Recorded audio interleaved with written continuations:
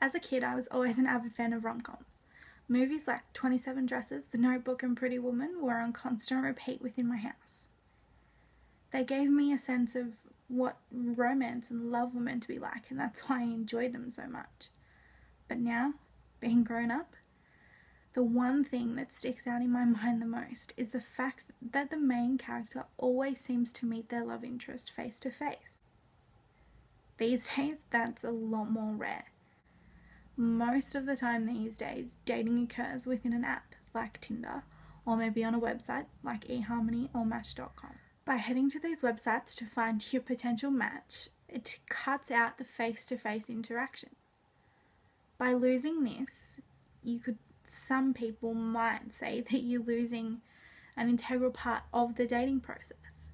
You lose the first reaction to what they look like, you lose your first reaction to their personality, and you lose this potential spark that you have meeting face to face for the first time.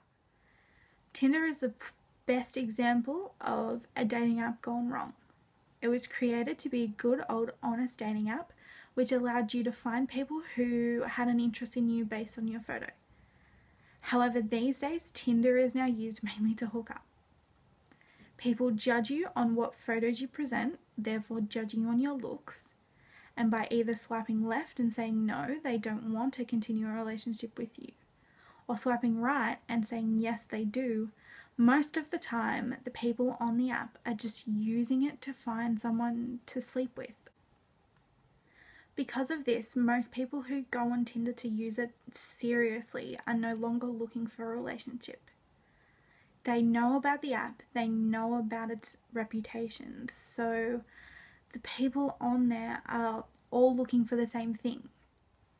While it works for them, it is now no longer a suitable option for those people out there who are looking to date rather than just hook up. Sophie DeMasi has stated that online dating sites are typically constructed as places where conventionally established ideals of intimacy can be exchanged. Now, while this can still be true for Tinder, as a sexual act can still be classed as a form of intimacy, this definition of an online dating site and why people flock to them is more relevant to traditional dating sites such as eHarmony or Match.com. Due to the nature of apps such as Tinder, teens in our society are more at risk than ever. The sexual nature of the app means that people from anywhere that you've matched with can send you anything that they like, including some not so appropriate pictures. Teens are also at risk because of this, because they cannot control what happens to pictures that they send or get sent. This means that anything that they can send can then be used for notions such as revenge porn.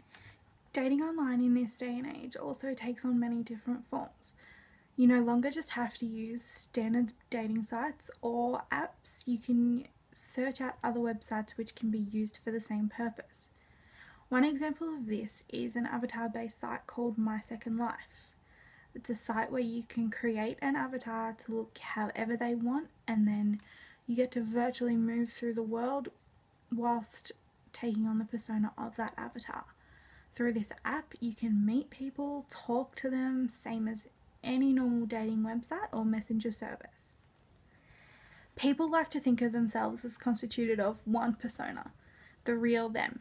But in reality, online dating and just being online in general offers people many chances to change that persona. By changing your persona, you're creating a whole new you which people are attracted to, which can be one of the downsides of online dating, especially through sites such as My Second Life. Due to apps like this giving you the options to change the way you look, people are becoming more at risk of falling trapped to catfishing.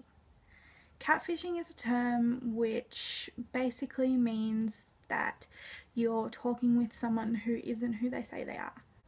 MTV's show Catfish goes into detail about cases where people have actually been catfished in real life.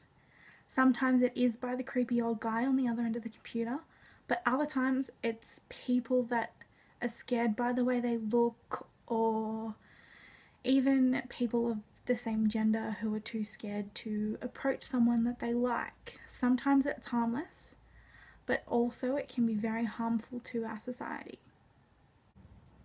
Traditional dating sites and apps used solely for the purpose of dating are now no longer the only way to forge a connection with people in a romantic way. Recently, over in the States, Snapchat was used to find love. Vikings fan and Memorial Library girl who attended the University of Wisconsin used their Snapchat story to find each other.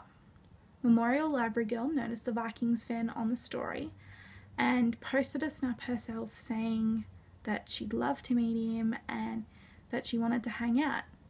Through a series of back and forth snaps between the two, they eventually met and seemed to fall in love. Not only were these two involved, but the whole campus seemed to enjoy the story. I recently watched a YouTube video on it of a compilation of the snaps, and people from all over campus were commenting on their relationship. It was essentially their entertainment for the night, and it ended up with a good result. Vikings fan and Memorial Library girl met, and I actually just watched an interview with the two of them, and it seems they're still going strong. Now, Snapchat was never designed for the purpose of dating. It's designed so you can send pictures to people that you know, and so they can see them and that they eventually go away. With the introduction of location-based stories and tags, it made Vikings fan and Memorial Library girl's job easier. Online dating in 2016 has taken on many forms. Most people still use Tinder to find a random hookup now and then. People still use eHarmony and Match.com to find their potential true love or a real relationship. And then there's those people who like to use other apps for purposes they weren't made for. Snapchat, Facebook, Twitter, just anything you can think of. That in this online dating world there is a potential that you will find love.